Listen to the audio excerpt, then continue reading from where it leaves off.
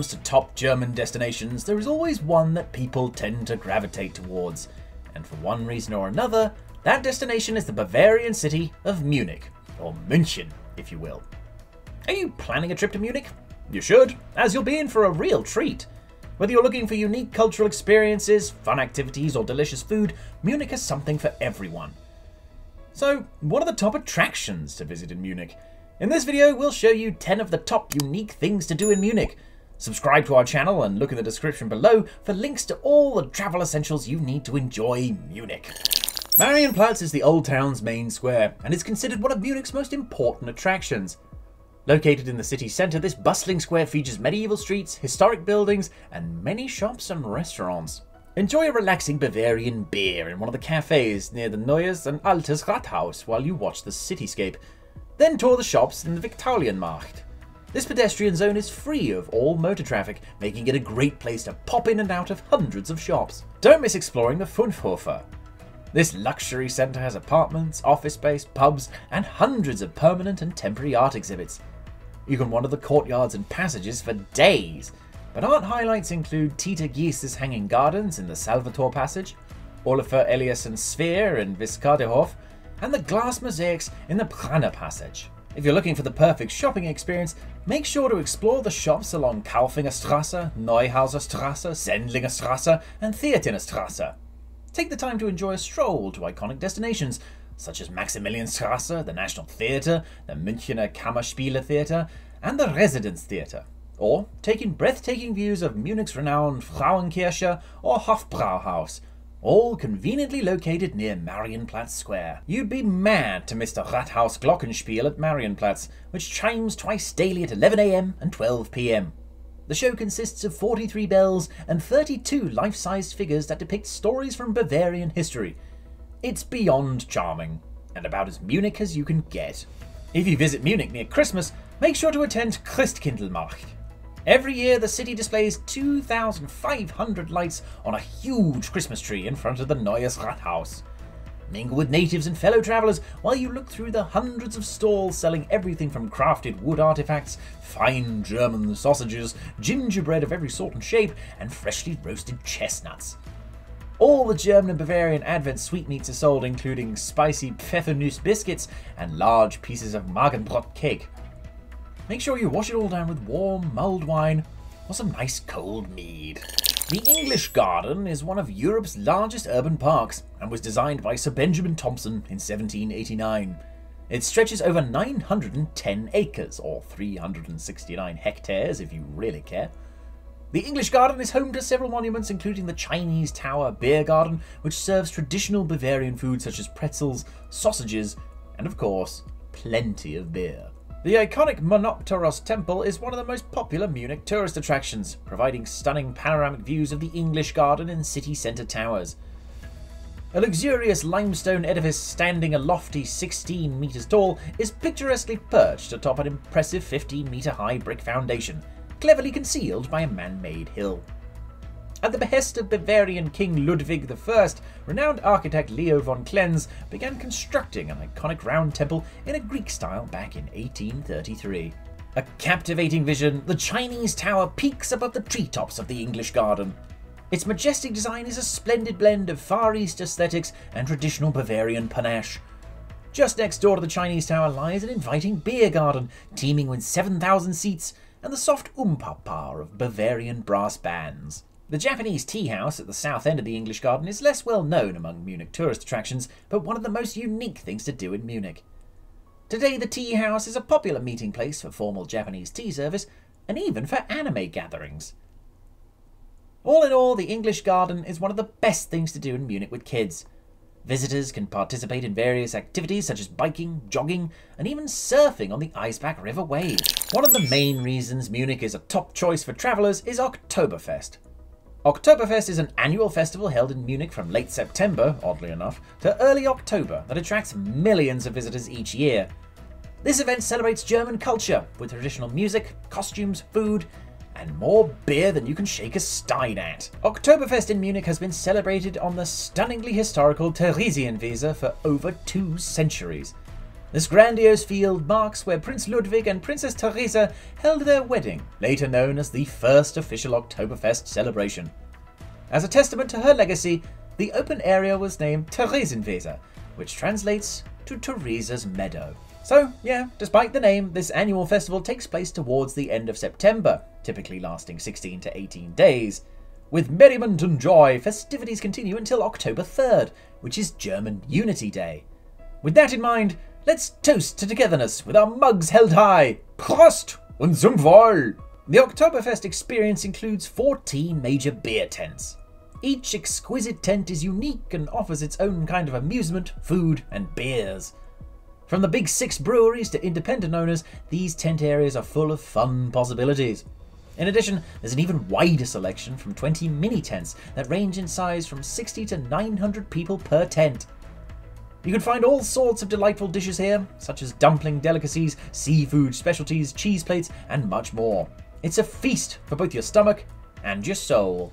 Oktoberfest is not just for adults. There are also carnival rides, games, and other attractions for kids of all ages to enjoy during their visit. Even babies in buggies and strollers are allowed into Oktoberfest, except on Saturdays and German Reunification Day on October 3rd.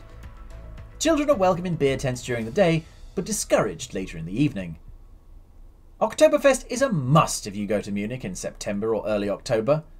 Dressing up in lederhosen isn't required, but hey, when in Rome.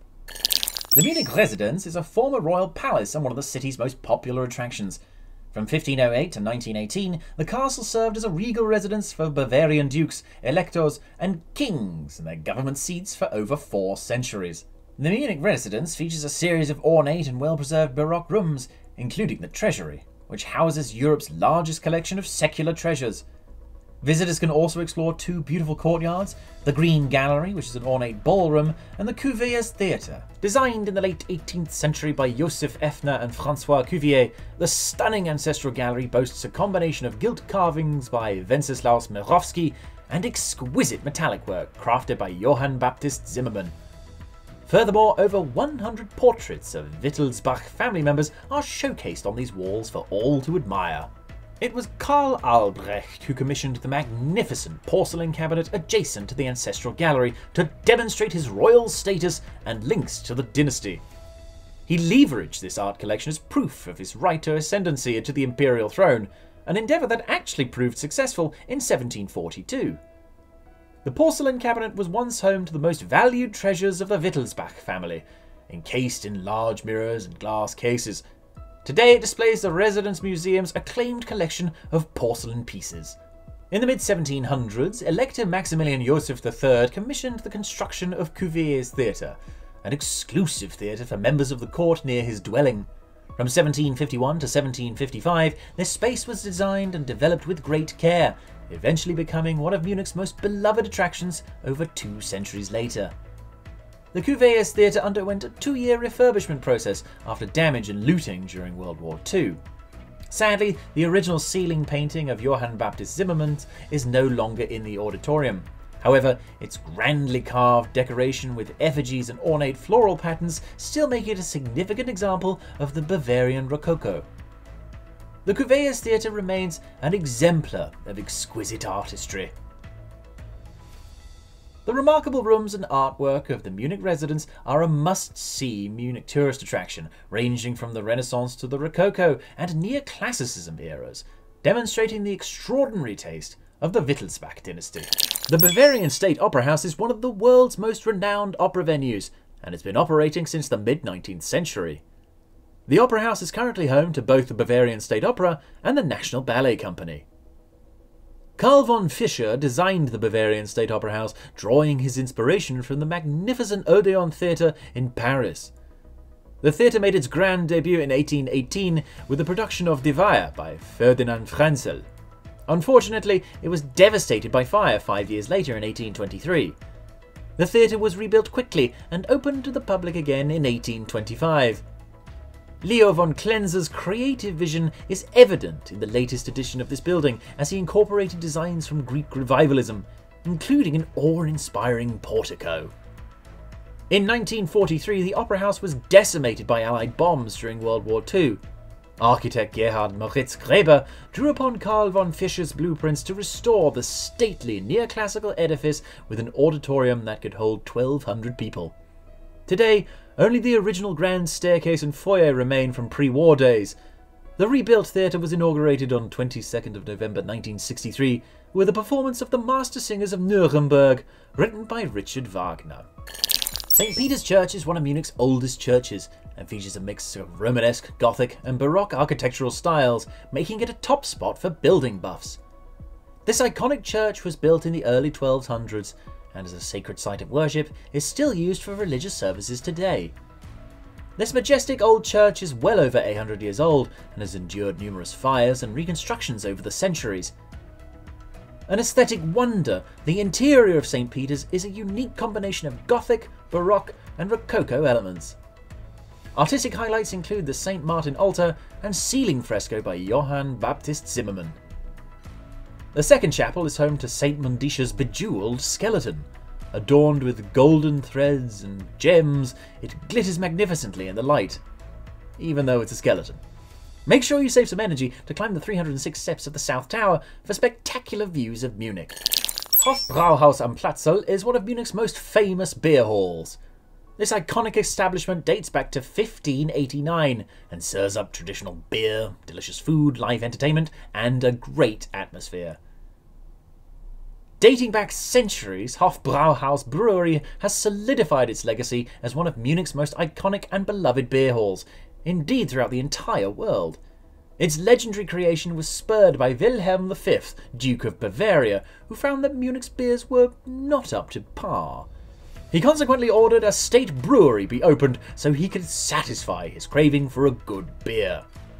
In 1897, Max Littmann completely modernised the building when he relocated the brewery to the suburbs. Sadly, most of the beer hall, apart from the Schwemmer, was destroyed by bombing in World War II.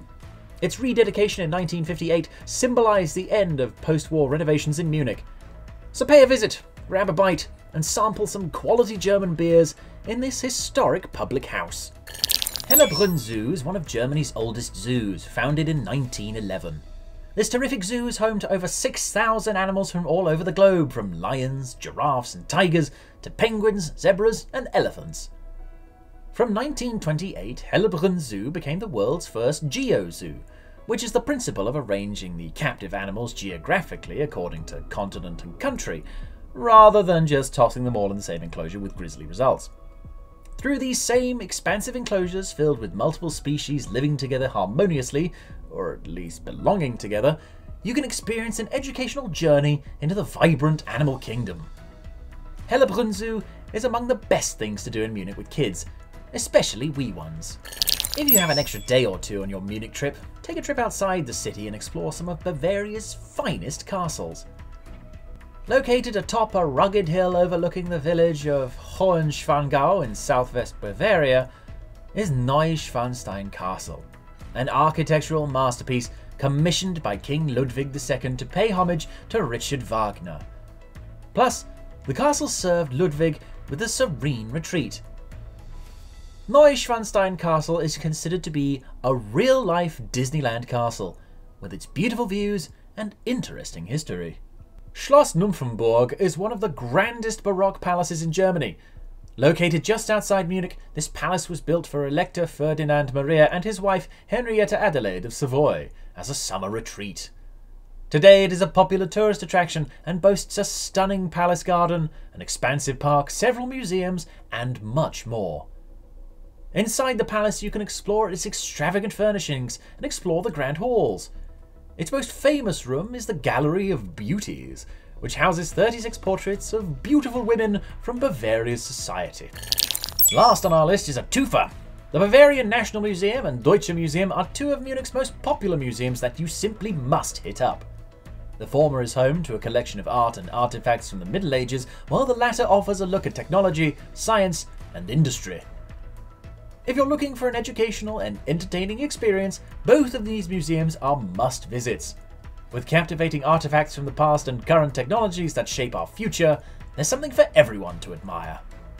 So, after all that, is Munich worth visiting? Oh, yes indeed. Munich has so much to offer visitors that it can be hard to decide what to do first. From Marienplatz to Oktoberfest, there is something for everyone here, no matter your interests or budget. So come explore all that this amazing Bavarian city has to offer, and you won't regret it. Thanks very much for watching. Allow us at Via Travellers to assist you in having the most incredible and unforgettable travel experience wherever your destination may be. And you can let us do that by subscribing to our channel and our newsletter so that we can help make your journey extraordinary. This has been James, and there's a strong possibility it will be next time, which is where I hope to see you. Or not, because this is pre-recorded. Tschüss, y'all!